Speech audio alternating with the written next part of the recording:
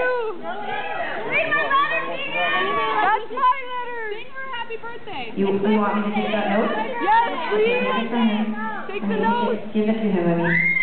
Tegan, get mine right there! No on Prop 8! Vote for no on Prop 8?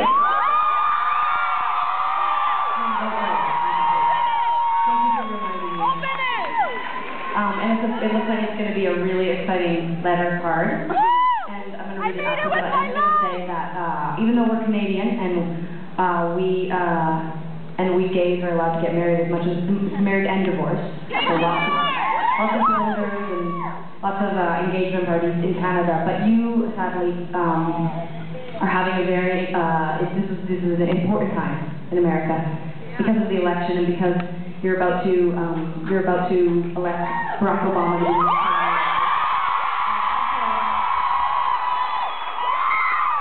And also because even if you're a giant homophobe, you are a human rights.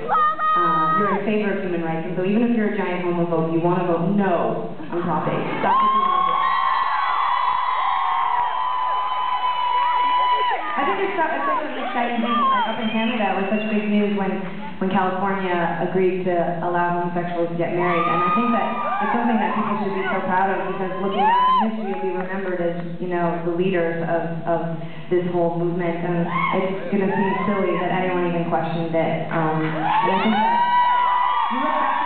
you look back in history, and it is absolutely disgusting and sad to think of how many things that we've done to people that weren't like us, basically meaning white people and heterosexual. And I think that when we look back in history, we're going to be proud of California because you guys made that first step. And so when you go in to vote, remember that. And Sara's right, you know, whether or not you agree with homosexuality, it's a human right, and we have the right to do it. We have the right to support our partners.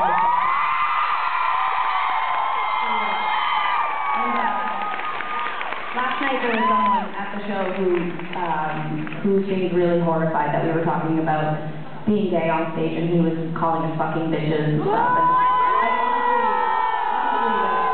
And it's weird because I know that lots of people don't agree with our politics, don't agree with who we are as people in terms of sexuality or gender or anything like that, but I was shocked that it's happening at one of our shows. And so if secretly inside you are a giant horrible homophobe, please don't ruin my night tonight. And consider next time attending a different concert.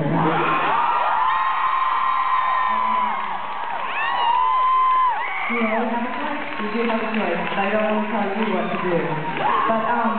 But anyway, thank you for letting us say that, and there's been a lot of confusing advertising around this Proposition 8, so we're really happy that the Prop 8 people are here tonight. You can get tons of information out in the lobby, and you can also actually go down to those offices and you can actually work the phones if you want to volunteer your time, which is rad, and apparently the tabling at our shows has been, like, tremendous. Like, they've had so many volunteers, so if you're volunteering or you're going to volunteer, thank you so much.